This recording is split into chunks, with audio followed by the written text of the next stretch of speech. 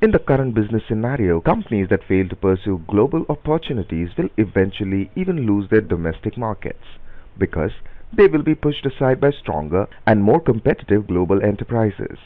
This introductory unit on international marketing presents the conceptual framework for applying the universal discipline of marketing to the global opportunities of world market. In this lesson, you will study the meaning and importance of marketing, the evolution of marketing philosophy, how marketing differs from selling, the concept and components of marketing mix, the concept of international marketing, importance of international marketing, and reasons for entering international markets. It follows from the previous slide that after studying this lesson, you should be able to explain what is marketing, define international marketing, explain why any organization want to go international, define global market segmentation.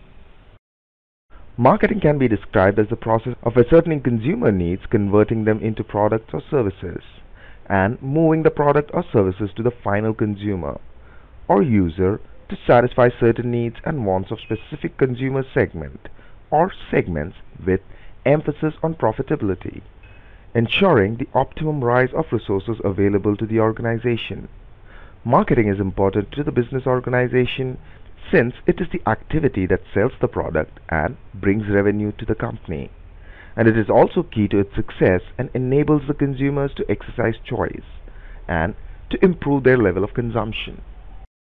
International marketing is the multinational process of planning and executing the conception, pricing, promotion and distribution of ideas, goods and services to create exchanges that satisfy individuals and organizational objectives. Before we proceed further, it is necessary for us to discuss certain concepts like domestic marketing. It is marketing that is targeted exclusively at the home country market is called domestic marketing. Export marketing is the first stage when firms steps out of domestic market and explore market opportunities outside the country.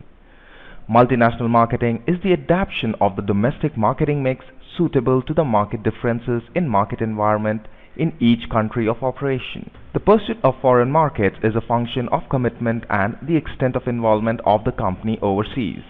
The important special problem in international marketing may be political and legal differences, cultural differences, economic differences, differences in currency unit, differences in the language and differences in marketing infrastructure.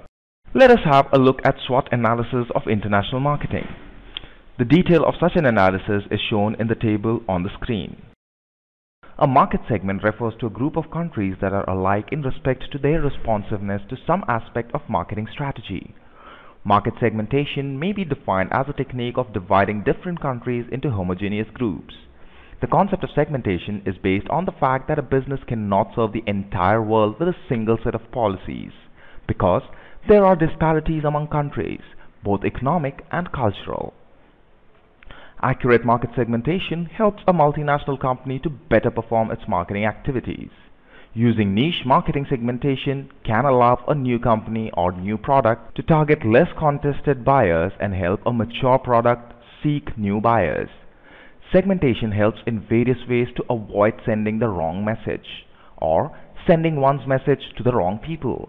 Economic status grouping, geographic grouping, political grouping, cultural classification, portfolio approach, multiple variable grouping, inter-market segmentation, and grouping by religion are some of the methods commonly used by multinational companies to group countries for developing appropriate business strategies. Perceptual mapping is one of the important tools for segmenting the market in reference to the products or brands that are perceived to be close together in the behavior of the consumers. The niche strategy would be profitable to those firms with low shares of total market.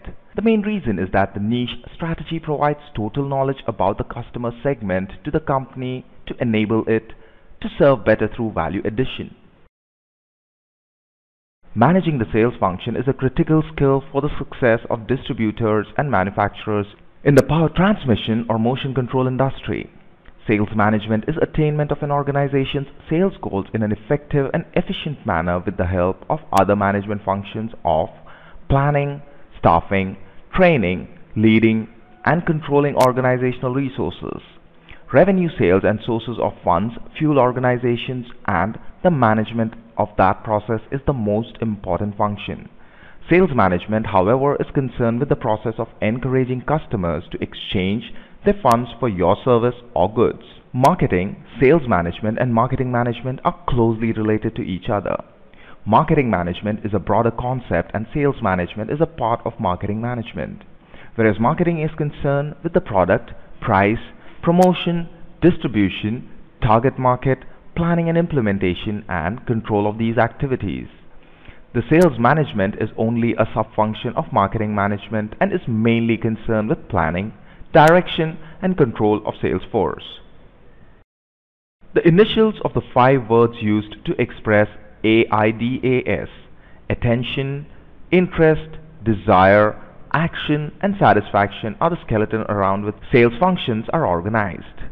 According to this theory, the prospect goes through 4 mental stages as shown in the screen before taking the decision to purchase or not to purchase. The seller's job is to lead the customer in such a way that the sale can be made. Now let us check if we have understood the various concepts discussed in this lesson clearly. A market segment refers to a country responsive to some aspect of marketing strategy, right or wrong. Wrong. Niche strategy provides partial knowledge about the customer segment to the companies, right or wrong. Right. Sales management is concerned with the process of encouraging customers to exchange their funds for your services or goods, right or wrong. Right.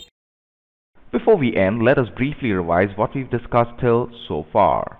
International marketing can be defined as finding out what customers want around the world and then satisfying these wants better than other competitors, both domestic and international. Problems in international marketing are political and legal differences, cultural differences, economic differences, currency differences, language difference, difference in marketing infrastructure, trade restrictions, high cost of distance, differences in trade practices. The factors that motivate firms to go international are 2, the pull factors and the push factor. Important reasons for going international are profit advantage, growth opportunities, domestic market constraints, competition, government policies and regulation, monopoly powers, spin-off benefits. The stimulus of internationalization comes from the urge to grow, the need to become more competitive, the need to diversify and to gain strategic advantage of internationalization. Thank you.